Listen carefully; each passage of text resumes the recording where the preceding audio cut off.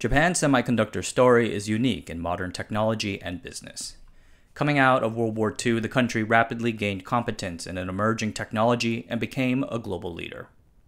In this video, we look at the 30-year rise and peak of the Japanese semiconductor industry starting from the 1950s into the 1980s. How about we start at the beginning? Our story begins in America with the transistor's invention at Bell Labs, a division of AT&T, the American telephone monopoly.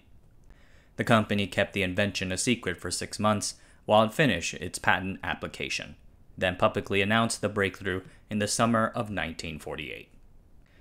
At this time, Japan was occupied by the Allies after World War II. A member of the Japanese Ministry of International Trade and Industry, or MITI, Watanabe, befriends a former Bell Labs engineer working at the Allied Occupation General Headquarters, or GHQ. Shortly after the Bell Labs announcement, the American engineer tells Watanabe that he has a report about a solid-state amplifier that had just been invented back in the United States. The engineer says to Watanabe that the report is top secret and cannot be shared. But then, right in front of Watanabe, he puts the report down on his desk and walks out of the room. Watanabe gets the unspoken message and takes the report home to read and study. He and the rest of his colleagues at MITI recognize the importance of this discovery and directs the country's industry to come up with their own indigenous versions. Japanese transistor learning efforts were wide-ranging, the most important of which were coordinated by MITI through its Electrotechnical Laboratory, or ETL. ETL would later spin off as Nippon Telephone and Telegraph, or NTT. Japan was still recovering from its ill-advised participation in World War II, so researchers had a hard time not only finding equipment but also enough food to eat. International travel was difficult, and the country had little foreign capital with which to buy foreign technologies. ETL began with a simple transistor study group led by Watanabe and other ETL researchers. The ETL director flew to the United States and brought back transistor samples. The GHQ had set up libraries in Japan, and those libraries had subscriptions to Bell technical journals. The researchers read them.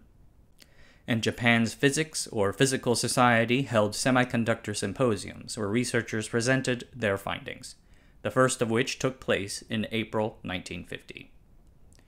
By 1951, Japanese scientists at NTT and Nippon Electric Company, or NEC, succeeded in creating proto-versions of the transistor. However, this remains far behind what the rest of the industry had to offer. In 1953, a company called Tokyo Tsushin Kogyo sees in a news circular, obviously the Asianometry newsletter, that Western Electric, the manufacturing arm of the AT&T Bell system, is openly licensing their transistor manufacturing patents for a fee of $25,000 and a 2 to 3% royalty. You might be wondering why AT&T would do this. After all, wasn't the transistor a precious technical breakthrough and a foundation of national security? Why didn't they protect it? Yes, in the long run. But at the time, to quote a famous computing figure, you cannot connect the dots looking forward, only when looking backwards. The 1948 Bell Labs germanium transistor was crude, and its technical benefits over existing vacuum tube technology were not immediately apparent, especially prior to the shift to silicon. Germanium's finicky nature was a real manufacturing issue. Furthermore, when Bell invented the transistor, concerns immediately sprouted about the American telephone monopoly having exclusive control of such a valuable technology. They were already in the process of fending off an antitrust suit from the United States government. Licensing out transistor technology to other firms was a way to circumvent those public concerns. 35 electronics companies took up Ma Bell's license offer. This includes several American manufacturers like GE, Raytheon, and Texas Instruments. Anyway, this small company in Japan, just 120 employees at the time, petitions MITI for the funds to do this transaction. Without waiting for MITI's approval, they reach out to Western Electric and strike an agreement. MITI was annoyed that this little startup moved forward, but gave approval nonetheless. Ever heard of this company, Tokyo Tsushin Kogyo? No? Perhaps you might be more familiar with its later name, Sony. America invented the transistor, but Japan made it a must-have for any household consumer item with the popularization of transistor-based radios. The radio was the first portable killer app. In 1954, Texas Instruments released the first commercial transistor radio, the Regency TR-1. The TR-1 was smaller and more portable than anything before it, but its product features, audio quality and whatnot, lagged that of its vacuum tube competitors due to cost-cutting measures. Despite the issues, anyone who looked at this product knew that it was the future. A radio receiver in your pocket. Imagine that. Analysts predicted sales of 20 million units in 3 years. Every Japanese company worth their salt worked towards making their own. Kobe Kogyo, an established company producing electron tubes, struck a deal with an American giant RCA to receive their transistor technology. By 1954, they had announced their first transistor radio. This radio worked, but product and production were not good enough to sell to the public. It left the door open for a company to go for broke, and Sony wanted in. After some convincing, the small startup acquired the Bell Labs patent package, which consisted of a few sample transistors, a piece of high-grade germanium crystal, and a pretty unhelpful textbook, Bell Labs Transistor Technology. More importantly, Sony engineers had a chance to spend 3 months at a Western Electric plant. They sketched and sent back detailed notes of what they learned there. In order to produce a workable radio, Sony needed to produce a new type of transistor, the grown junction transistor, at an acceptably high yield. By 1955, Sony's yields were at 5%, less than half of that in America. Undeterred, the company started producing and selling transistor radios, which was internally controversial. It was immensely risky to believe that their team could raise yields high enough to turn a profit. With Sony borrowing to fund its expensive R&D work, it was a bet-the-company decision. That radio, the Sony TR-55, was the first transistor radio commercially available in Japan. Its audio quality was still not that good, but it was small, portable, and had great battery life. The Sony radio sold very well, especially abroad. In 1955, less than 5% of the value of Japan's exports were electronics. By 1960, that number had become 16%. That year, Japan exported 10 million transistor radios to the United States alone. Within a few years, old guard electron tube firms like NEC, Toshiba, and Hitachi released their own radios. The aforementioned Kobe Kogyo managed to get their yields up and enter the market in 1957. They eventually merged with Fujitsu in 1964. The transistor radio market crashed as products from 11 Japanese electronics firms hit the market. Sony survived the crash by introducing other products, like the FM transistor radio and eventually the television. By 1960, Japanese transistor production reached parity with that of the United States, but by then, the next big thing was already on the rise. In 1959, Robert Noyce of Fairchild independently invented the first monolithic integrated circuit. This IC was far more commercially viable than Jack Kilby's hybrid integrated circuit, which had been invented the previous year. This is because the monolithic integrated circuit had all of its transistors on a single piece of silicon, making it far easier to commercially produce. After patenting this technology, Fairchild licensed it to NEC, just 3 years after its invention. This time, however, Japanese IC companies found it much more difficult to catch up with their American competitors for largely 2 reasons. First, the American IC industry was moving very fast. The commercial market was taking over from the government as the main market. The mainframe markets were exploding, fueling demand for more sophisticated integrated circuits. From 1963 to 1965, the average IC selling price fell from $50 to under $9. Production grew 20 times over. Second, much of the necessary IC fabrication equipment in areas like lithography, sputtering equipment, and ion implanters came from American companies. The Japanese companies had to scramble to import equipment over from the United States, and this was not easy.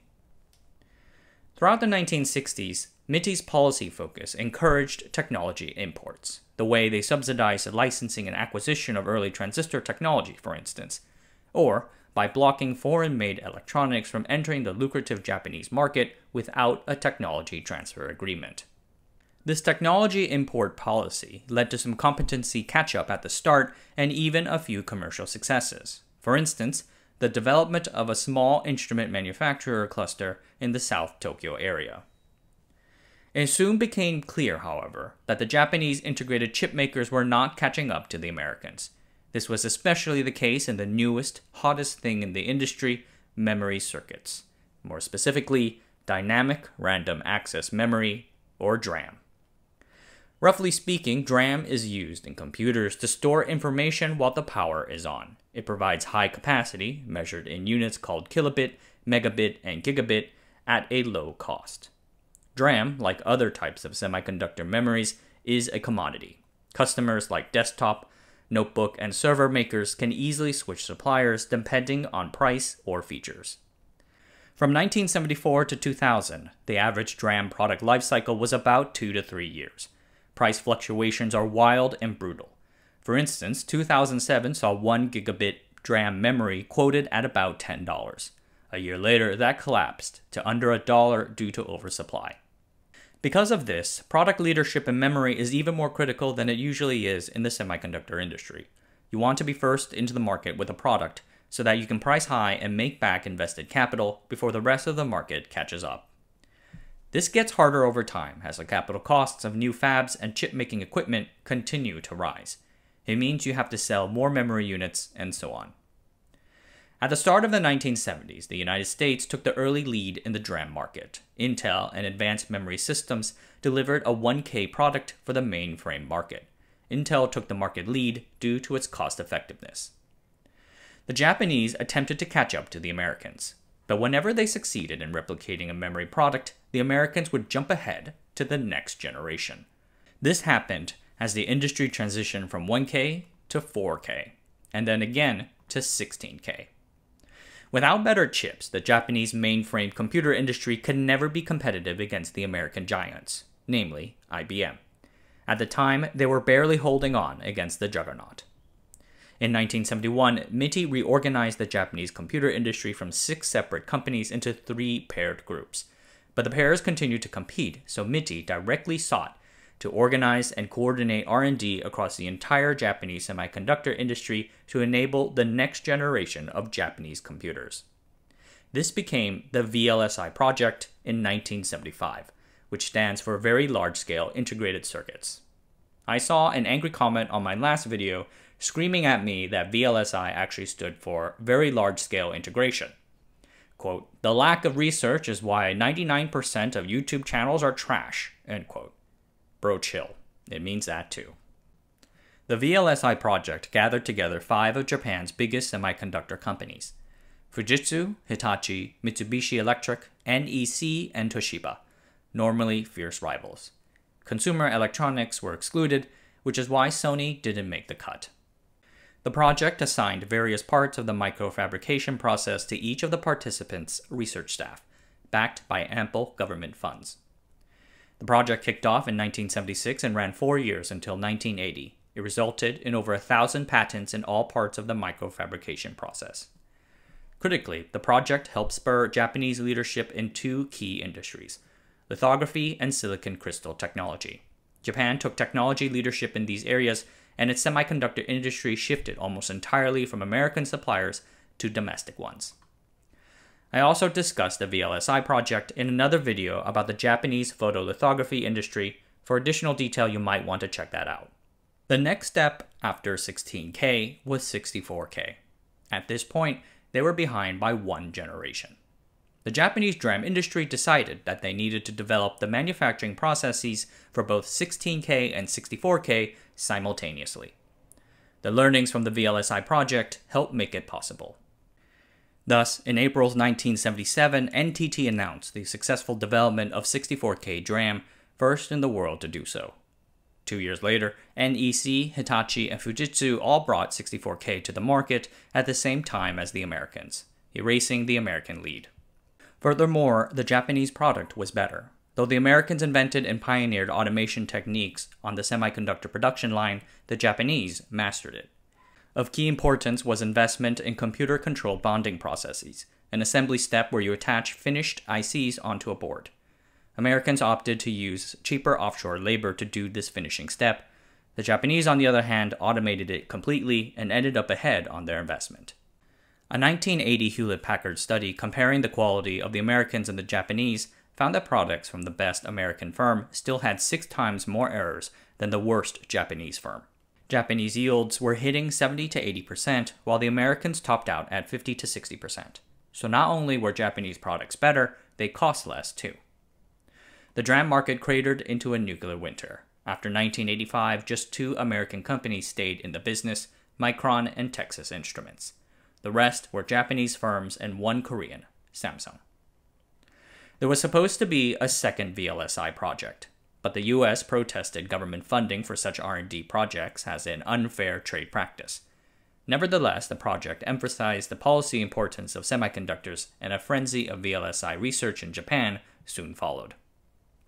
Researchers have studied why the 1976 VLSI project succeeded. The concept came from the United Kingdom, where research associations would spring up in response to government grants.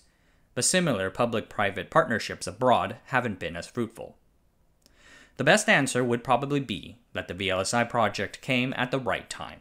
The semiconductor industry back then wasn't as diverse or complicated as it is today.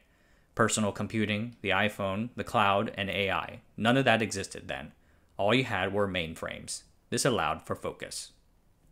Furthermore, the 1970s were a time when the cost of chip-making factories were starting to skyrocket into the billions of dollars. Yet, it was still possible to achieve large technical gains simply by driving process manufacturing improvements. Looking back at it, the Japanese rise to the top of the semiconductor mountain was an economic miracle. Like many other things in Japan, it made no sense, full of close calls and paradoxical policies. But every action has an equal reaction. Japan's rise triggered intense reflection within the American semiconductor manufacturing industry. How did America fall so badly? And unlike with other manufacturing industries, they bounced back with ferocity. Then, a number of other countries started copying the Japanese playbook, most notably an ambitious, fast-following semiconductor giant over in South Korea.